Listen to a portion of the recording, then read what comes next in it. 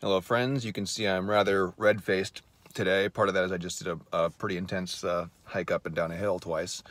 The other reason is I was working outside yesterday for 12 hours, 8 of which were in the sun, so that was, on the bright side, 83 degrees and sunny in Los Angeles beats the heck out of freezing cold where I'm from, at least for a day, except for the sunburn part. Xcrawl update. Those of you who watched and or shared our Xcrawl trailer pitch viz video, thank you so much, and I hope you like it. People seem to like it so far. I haven't really received any negative feedback. People are like, oh, that's kind of cool. Or, some people are saying, oh, you're shooting for the wrong thing. This would be better as a cartoon show. And I mean, I've thought about that, and it makes sense. But I mean, there have been fantasy, kind of hyper-violent fantasy cartoon shows for some time now. I mean, I would say the closest analog in terms of violence and humor to what we're doing is Metalocalypse. I'm sure there's a bunch of other ones that I'm not aware of. I'm not that up on cartoons. We're still shooting for live action realization, again, because especially if we use the technical innovations that Seamus, our director, is proposing, it'll be impressive and more affordable than you'd expect to produce.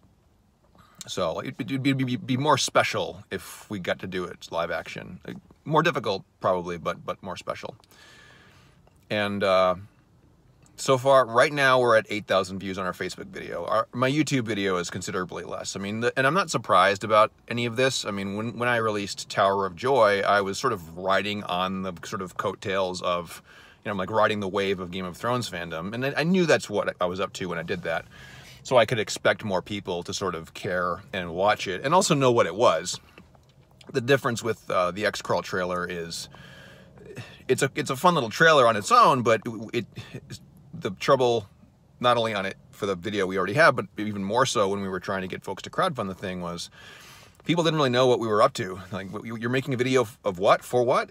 I mean, and it's, now that we have it, it's a lot more clear. It's like, here's the trailer. This is what this is. This is the concept, and we have a script, we have a concept, we have a proposal for how to do this and execute this on a larger scale. But I'm pretty confident we'll be able to tip the total views on Facebook over the 10,000 view mark by this coming week, midweek. I'm confident we can do that. And now what we're doing is, now that we have the trailer, we're using all of our know-how and our grit to get it in the hands of the right people, to have meetings and sell it. And I'll probably be a little cryptic about that process, because it might not be appropriate to describe who we're talking to and what happens in detail, at least not to begin with. Maybe once a deal is made, then we'll be a lot more free to be open about it.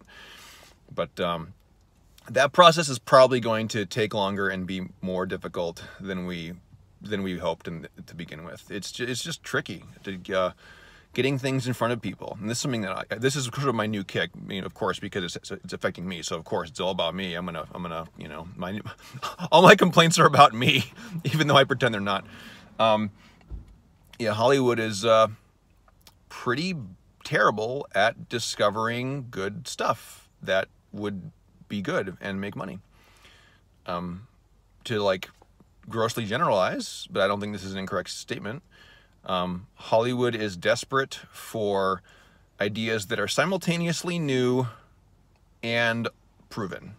So that's like impossible. You want to, we're making a brand new movie franchise that's based upon a cartoon franchise that everyone already liked from 20 years ago or whatever it is. Like, you've seen this.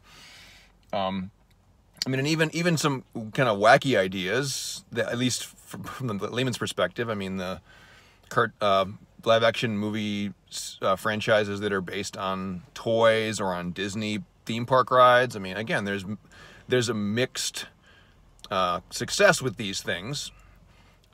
But in each of these cases, this is a new thing that's based on something else that already has a proven success track. And convincing the powers that be that Xcrawl is simultaneously new and within the arena of tabletop games is proven, that's tricky. But that's our mission. So that's where Xcrawl is right now. We have the trailer. Thank you so much, all of you who've watched, and also for those of you who donated. It's spectacular. I'm so happy that we have this thing. And Brendan LaSalle, my writing partner, who's the creator of Xcrawl, he's also kind of he's in a surreal place as well with all of this, because, you know, when I first met him and proposed this whole thing, he was excited, but he kind of heard this song and dance before, and lots of people had sort of, you know, said the words and wanted to get into it, but then they sort of dropped off, and nothing ever happened. And now that it's real, it's happening, he's really happy, and sort of, it's really meaningful for him. So I'm so grateful, because he did the legwork. He worked for years to make this world. He worked for years to cultivate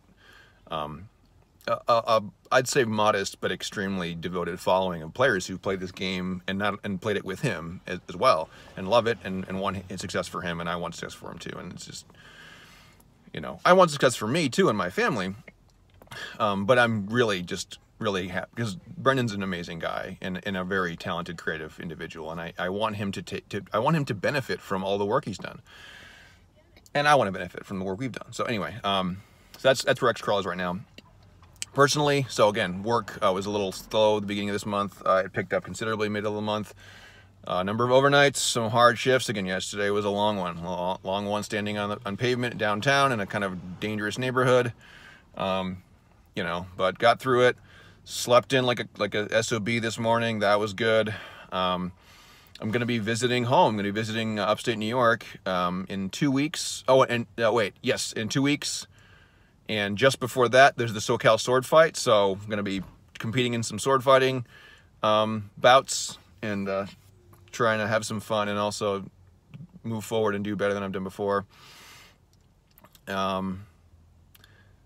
Creatively, that's just about it. I'm in terms of writing, there's not really much new happening. I mean, really, I've just been thrown off my rhythm. It's been difficult because of how weird my work schedule has been to like find time to just sit down and write.